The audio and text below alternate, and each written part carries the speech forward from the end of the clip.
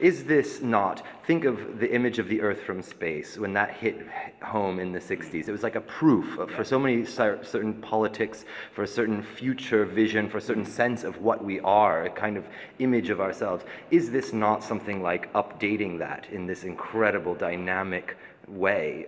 I mean, do you see there be a politics or a vision of the future that goes along with this image of us, as there was with that image of the Earth, first image of the Earth? So we're at the start of a revolution in data visualization. A combination of the speed of computer processing power to analyze huge mounds, exabytes of data, and software such as processing, which is easy to use, that allows people with an artistic vision to interpret and present that data in ways that are attractive to navigate through. And I think that if you look at the real world that we think we know, that we take for granted, in a visually different, innovative, but compelling way, you start to act differently. So for instance, there was a visualization I'm obsessed with about heat loss coming from houses on a street in Antwerp. There was a local project where they sent an aircraft using heat detection, and they mapped it out. So you could see that your neighbour's house was emitting less heat because it was not quite so red as yours. It helps you understand your world in a different way and act on it. So just as... kind of visual moral, I mean, a kind of sort of visualizing the new morality in a kind of way or something. Visualizing your social responsibilities in a world where our environmental output is increasingly important to how we all live. So just as when the first images of the Earth from space in the 60s came back and made us realize, wow, it's a beautiful but fragile place.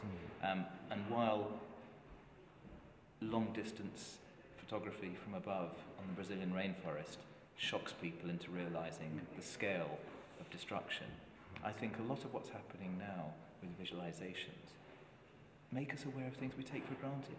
There are tens of thousands of flights a day in Europe. It means nothing until you can see in real time the difference between those days when they were suspended and those days they came back, and it was explosive. And that has made me think about Europe in a very different way. So what is that? Is that, I mean, we've been with the trope of development, which from a biological standpoint is quite patronizing or sort of inaccurate to say that all that you need for a fully developed nation is somehow furled in a nation, and now it just needs to develop with its mummy white mother or something. You know what? And it's evolution is this, to me, apocalyptic thing where there's sort of slow change and then there's a catastrophe and suddenly there's rapid change and mammals get flippers. But what do you see? What do you think we are seeing with these changes? Is it one of those two, or is there some other word? Or I guess what I'm getting to is, do we need a mixed metaphor along that which we painted Hindu gods and things like that to understand all this? Or is there some, you know, I'm looking for that kind of, what is a name for what's going on here? Or, you know, or It could be people becoming sort of, communities as a whole becoming more self-aware of seeing a community and its effects. You know, you see all the people in Europe travelling around and you can see the effect of it, whereas you're normally focusing on much smaller communities. And being able to see the planet as more of an organism.